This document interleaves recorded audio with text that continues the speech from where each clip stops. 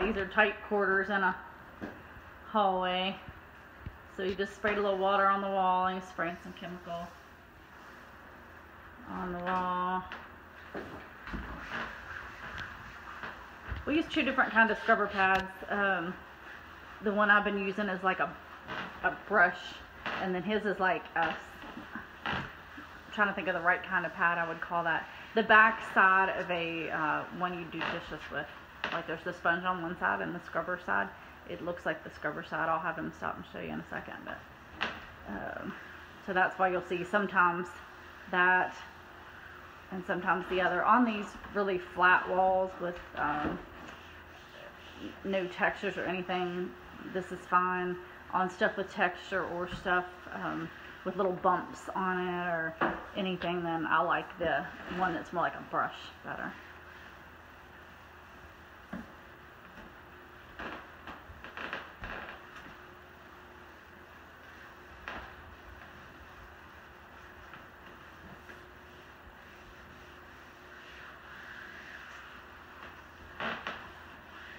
Before you squeegee that, can you show the scrubber side of that? Alright, so, and then turn it sideways. Okay, so it's just like the edge of a scrubber sponge for dishes. Alright, I know I've said this in the other videos, but normally I am backing the water while he's doing this, but I can't do both, so I'll back it here in just a second.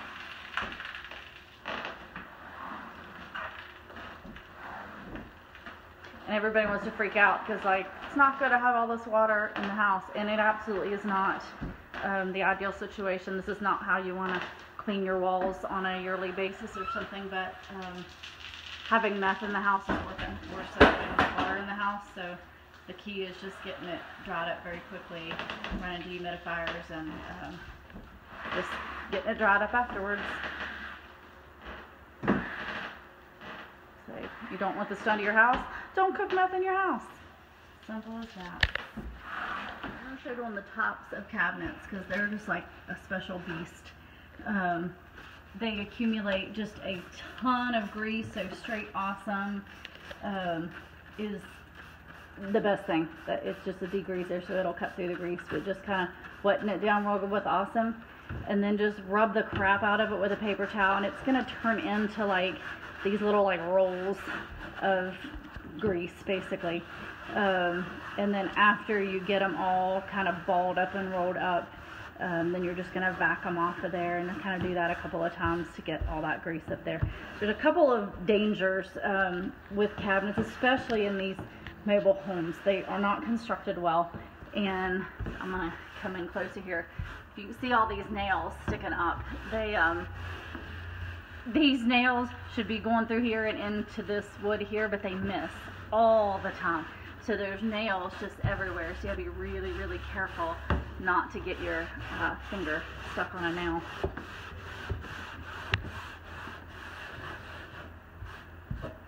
Okay, so I'm going to come in here so you can see some of these kind of flecks. I'm going to show some cabinets over here that I just did, how you can see that all these, like this one really got some of these flecks. I have not backed these up yet. I was waiting to get it all done. What that is some of this ceiling that has kind of flaked down onto that. That's what that white is. Yeah, there's just a lot of that. So then now that he's got that all kind of broken loose, then he'll just run the vac over it to suck those up, and then I'm going to go back and do all the other ones.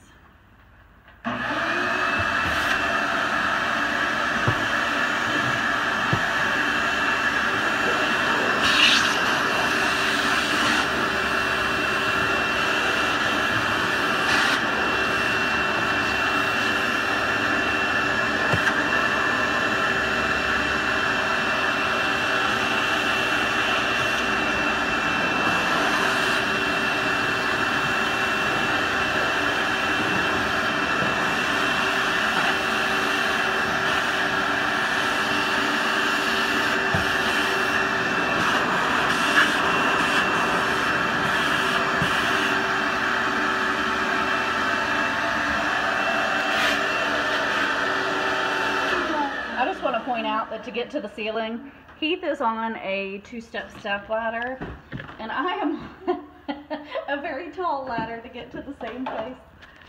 I'm a little short. He's a little tall. 2:10 p.m. on Sunday, day 4. I never thought we would still be here today, but we are. We're exhausted, but we made it. So I always take a quick video of how we left it. That way, if anybody comes in and does anything afterwards, that I at least can show how I left it. The owner has asked us to leave the windows open for ventilation.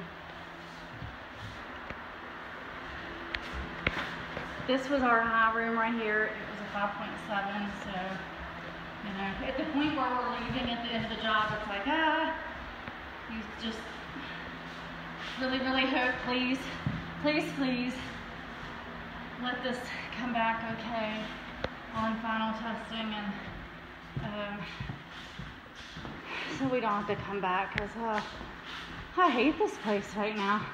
When it gets down to the end of the job and we're this tired, we're just hating life.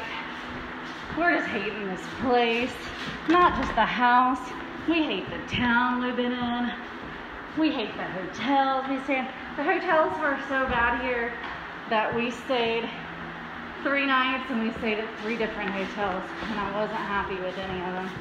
All right, this is the room that was not contaminated above the limit, so that is left as is and not been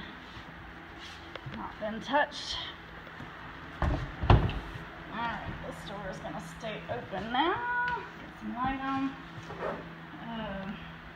And after I finish this video, I always come back and open up like all the cabinet doors and that kind of thing, just to allow a little more ventilation, since they are still damp. They're not wet at this point, but they're damp, so I don't want to close them up and create a mold problem.